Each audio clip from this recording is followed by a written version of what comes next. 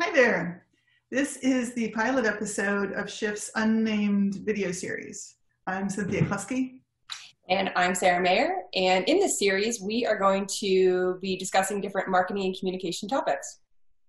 So today we're talking about something that's really fundamental, how to write. In particular, how to write when you're having trouble writing the thing you need to write.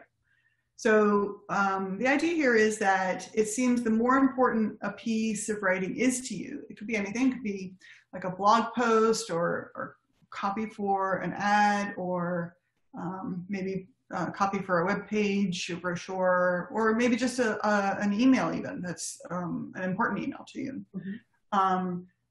The more important it is, the harder it can often be to get started. Sarah, this happens to you? Yeah, all the time. I think the email one is probably the most popular one for me. I get stuck a lot of times because email is one of those communications that we do all the time. But, you know, especially right now, we're using it even more probably to communicate. So it's, you know, every word matters, it feels like. Do you think of it as a writer's block, or do you think of it as something like that's a whole thing that there's like almost like an industry of books about, but do you think of it as writer's block or do you think of it as something else?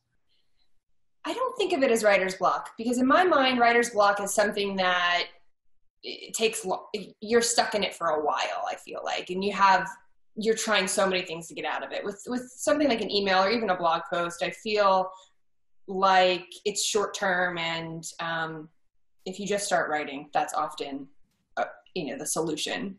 Right. The trouble with, like, I think that so many times if there's something that's important, and again, it could be, it's often for me, like a thing like a blog post or some work thing, something that's going to have like a public, a life in public, well, hopefully at some point.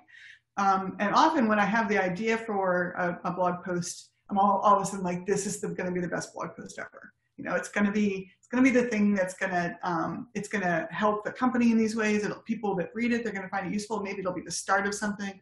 The bigger it builds it up in my mind, then it can often be that it's that much harder to begin. Mm-hmm. Yeah, you put a lot of pressure. Yeah. I feel like the being afraid of doing a bad job with it, or other people reacting to it or reading it in different ways, like those things feed in. Or maybe I like have the idea, but I'm not real clear about how to get there. Or like, this is going to be the thing that finally people are going to realize, oh, she doesn't know what she's doing. You know? Or somebody else has already written it and I just don't happen to know. Those kind of things feed in, I think. Yeah, I think what you're describing there is imposter syndrome at the end there, right? Isn't that what that is?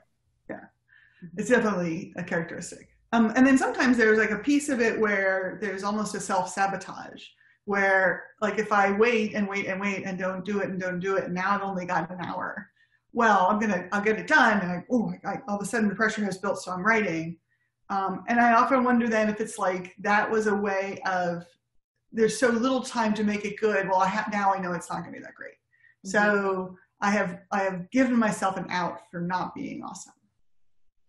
Yeah, though sometimes it can work in the other way. Well, at least for me, where if I hold off, and then I've given myself a limited time, that deadline for some reason helps to make something better. It just puts me under that pressure, and maybe I like that deadline and that pressure, and I just get it done there at the last minute. But then I always wonder, well, could it have been better if I would have taken more time with it and had more revisions? And so I'm always sort of left wondering. Right. So you said a thing earlier that sometimes you've had this before and you have a way of dealing with it. Mm-hmm. So what do you do? Well, I think that I just start writing, and no matter what it is, I just get it out and just start writing and try not to edit it until whatever the thoughts or ideas that I have about that particular thing are all out. And then I kind of go back and look at it and, you know, see where I'm at, how much revisioning and editing I have to do on top of that. But just the act of starting, once you get to that, you know, your desk or wherever it is you're going to be writing, just starting is really like 90% of the battle.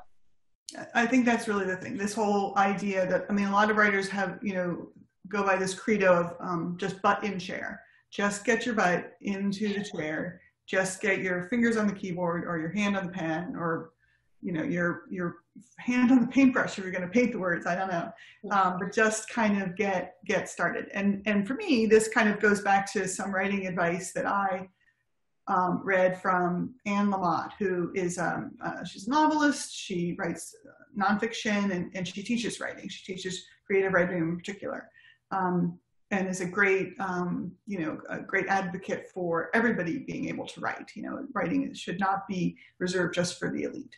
And so when I was first trying to write, I mean, I've been writing nonfiction for since college. I had a whole career around technical writing. But I wanted to write fiction, and I was very stymied by it. And so I read her book. It was recommended to me by many people, her book, Bird by Bird, fundamental to a lot of people embarking on a creative writing career. And I've reread it several times since. So Bird by Bird, I don't have a copy here. I would love to have it as a prop, but I must have lent it to somebody who I hope it changed their life. But but in Bird by Bird, she advocates for a shitty first draft, and I think it's so important. The idea is that if we're worried about all of these things, or we have these weird anxieties and fears about doing things well, that if that's what's holding us up, then stop worrying about doing it well. Just write, in fact, almost intentionally write a terrible thing, because just the act of getting started and getting some things on there, then you can start to make it better, but you can't make it better until it exists in the first place. So I looked up some quotes, perfectionism, this is Anne Lamott, she says, perfectionism is the voice of the oppressor, the enemy of the people. It will keep you cramped and insane your whole life. And it is the main obstacle between you and your shitty first draft. And your shitty first draft then is the thing. And I believe in this so much. And it sounds like that's, you also have found this in your world. I mean, frankly, probably my second and third draft are shitty too, let's be honest. But, I appreciate her honesty about it. And, in the name shitty first draft, it kind of takes the pressure off of it. And then once you realize that you're free and empowered to just write poorly a little bit, just to get it out there and get started, that does take the edge off of it and make it, fun, which, writing, most of the time it should be fun. You should enjoy what you're putting out there and, enjoy delighting whoever's reading it. Mm-hmm. I think there are a lot of times if you're drawn to it, there's people that will say, if you can, in your life, if you can make your career anything but being a writer, do that. And there's I forget whose quote it is, that writing is easy. You just take a pen and open a vein, something along those lines. But writing for work, like those of us who are in a creative professional field, or who need to communicate well for work in some way, I think that the process of getting through from your muddled thoughts to something that's very clear and really helps people, or communicates or says what you need said and achieves the end that you need it, like that, there is such a great sense of fulfillment. So I guess that's the fun of it, finding just the right phrasing.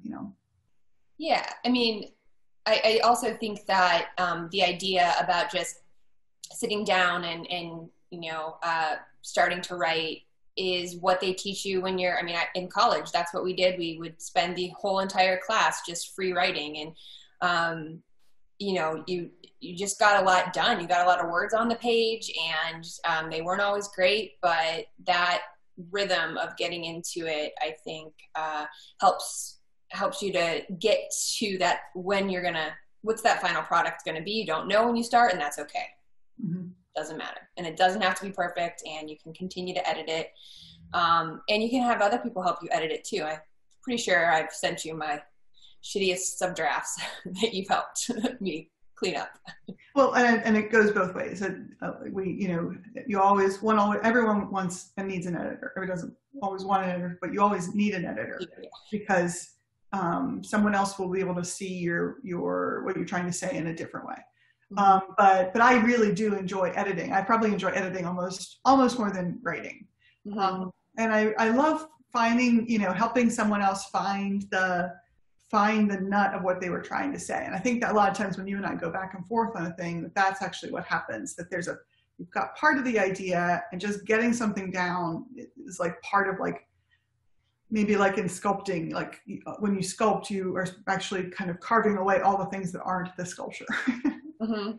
Well, it's interesting to think about writing, because I think a lot of times you think of it as a solitary practice, but it's better when you have, other people to bounce your ideas off. And like you say, like, other people see things in what you're trying to communicate that maybe, you're just not fully getting that idea out there, and they can help you complete it. That's probably why they have teams of writers on shows. It's about that, working together and strengthening each other's work is always very helpful. Even though sometimes even getting that bad first draft out, like sitting down and writing, I have one of my tools that I use is to use bulleted lists, because then I'm freed of the idea of even trying to make a sentence. Like, it could be a phrase.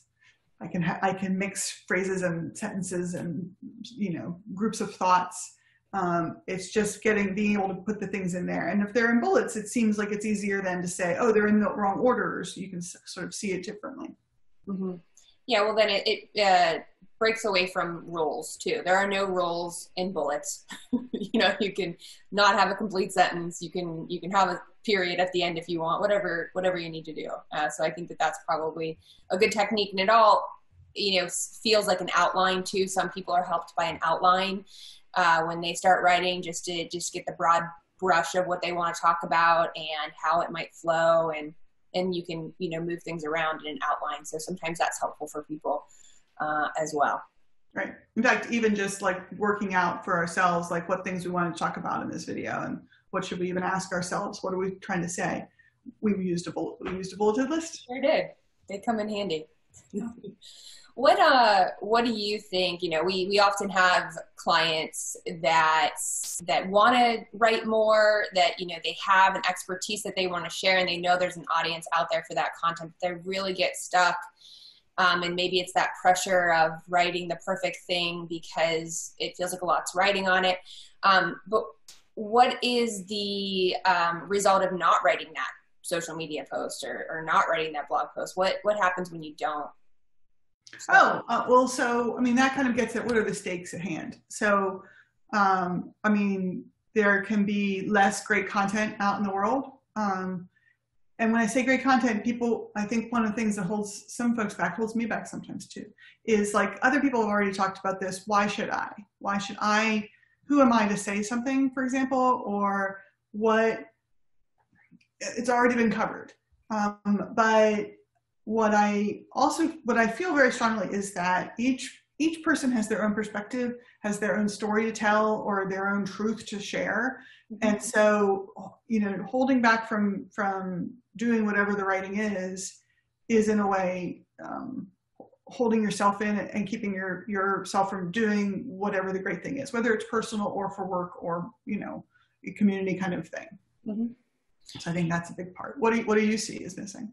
Yeah, it would automatically result in less content in the world. I think that, from my own personal experience, not writing then means I'm being less creative. And if I'm not doing that shitty first draft, whatever, if I'm, it could be the result could be a very structured piece, kind of a little bit more dry or boring, not as creative if I would have just let it go, like free write, and then, gone along and done the revisions. So I think it could result in some less creative content. When you free yourself to just start writing things, you can turn out to have a new idea can start to present itself as you're writing. Mm-hmm. Depending on what you're writing in, like, again, if you're writing bullets and then you write a bullet that you're like, I don't know how that fits in. Maybe that's actually the beginning of some second piece, or maybe it helps you take a different angle on what you're doing. So even just getting things down on paper and looking at them, or putting them aside and coming back the next day, now you've got a little bit more perspective, or your brain was working behind the scenes. So you're discovering something for yourself. Mm-hmm. Yeah, I think that letting it sit for whatever time period, if it's overnight or a couple of hours, is a helpful tool as well. That perspective can help you add a new bullet point or, kind of start the editing process if that's ready, if you're ready for that. Right. I like working in different media sometimes. So I'll if I'm really, really having trouble getting something out, I will open up a different app on my computer. Like I'll use the Apple Notepad app instead of using a Google Doc, which I would ordinarily use to be able to share and collaborate. Or I'll take a pad of paper and write in that, or I'll go to a different room and write in a different space, all of those things. And then I think that can also work in the editing process too. If you take it from one form to another form, then the act of taking it over from one place to another can help you as you're rewriting it. You're smoothing or refining or adding in new things. Yeah, I think that's totally true. I definitely have found that to be the case. If I've handwritten something and then I'm typing it, your brain's thinking of it a different way when you're typing it than when you're writing it. And yeah, you definitely can shape it differently in that way, and new ideas come to you. There are pens that I really don't like using, and I find that I don't think as well with them. And for me, that is typically a blue ballpoint pen. Mm-hmm. I don't know if it's the color. I don't know if it's the ballpointness. There's little metal ballpoints in particular. A gel ink is better. So, but everyone has to find their own way. Right, and I like a real sort of soft ballpoint, blue. Oh, deep. Okay. The opposite of you. And the really, really super fine point, then those are tiny little scritchy ideas. I don't like those. I like a big fat idea. Yeah. For sure. If I could write a novel in a Sharpie, that would be the thing. Maybe that's what I should try. Pulling out a Sharpie. You need a lot of paper. Yeah. Big thoughts. Yes. Well, so how do we want to, what parting thoughts do we have for folks on the topic of, or the value of a shitty draft? Right. So if you're stuck with something, if you need to get something out, and whatever it is, if you're feeling held back on it and it's important to you, don't feel bad about that. Know that you are in no way the only writer who thinks that. I mean, people who've written great novels and long books and all sorts of things, you read so often about how they think, okay, now I'm done. Now I have no more things to write. I can't do it anymore. So know that you aren't alone, but also know that you can do it. You're going to be able to. And the things you need to do are to decide to do it. Say, look, for 10 minutes, I'm just going to write. Just even pick 10 minutes and just get going. And then maybe stop after 10 minutes and walk away, and then make sure you come back. But be true to yourself. If you say, I'm going to only have to do this for 10 minutes, you go ahead and do that. Or you do your 10 minutes and you're like, actually, I feel like I really need to go. I mean, whatever's working for you, you go with it. Try different things. Yeah. And at the end of it, whatever you've written, don't focus on the things that are wrong about it. Because if you've written a ton, there's going to be grammatical mistakes. There's going to be errors. Don't focus on that. Focus on finding the hidden gems of ideas that, really become the piece. They're in there, and, you're not going to find them unless you sit down and start writing. And then when you've gotten into a little bit of place and you refine it a little further, find someone that you trust who can give you feedback in a constructive way, not boy, you really don't know this, but find a person that you trust and who shares your goals and who is not competing with you. I think that maybe is how writers groups get a bad rap, where people are knocking each other down as a way to defend themselves. So find somebody that you do trust, and then let them help you. Don't be shy, and they will probably be great, happy to be able to be of any help at all. Mm-hmm. So go and start a shitty first draft. Do it today. And we'll see you next time, and maybe have a name for our series. We hope. Ciao. Bye, everyone.